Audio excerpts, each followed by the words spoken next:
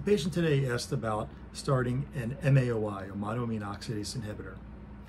This individual had been suffering with major depressive disorder for quite some time, and they weren't responding to Prozac or fluoxetine, which they were taking.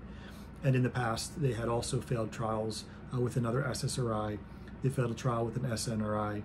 They failed augmentation with Wellbutrin and an SGA and lithium, and they failed a trial with augmenting with thyroid hormone. We had tried to utilize nortriptyline, a tricyclic antidepressant, and it was ineffective. And we decided that moving forward the trial of an MAOI, even though they're not used very frequently, because the main reason is because of your needing to keep a low tyramine diet and how complicated that can be, and how important that is to prevent hypertensive crisis from occurring. But for this individual, we thought that it was warranted because of the severe depression and because it was so treatment resistant to other options. They wanted to try an MAOI basically before going to ECT, or electroconvulsive therapy.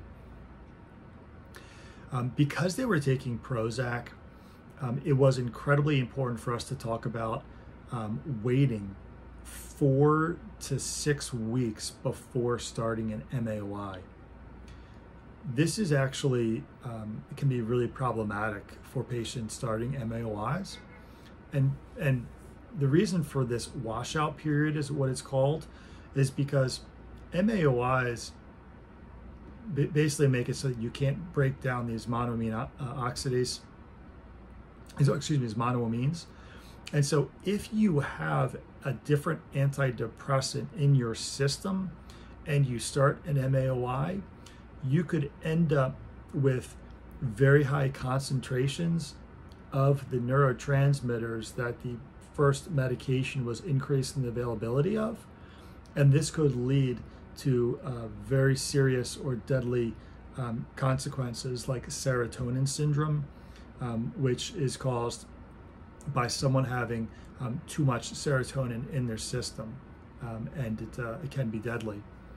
And so when starting an MAOI, in general, for most individuals who are on an antidepressant, you have to wait at least 2 weeks after they stop. They come off of their antidepressant and are on basically nothing for 2 weeks.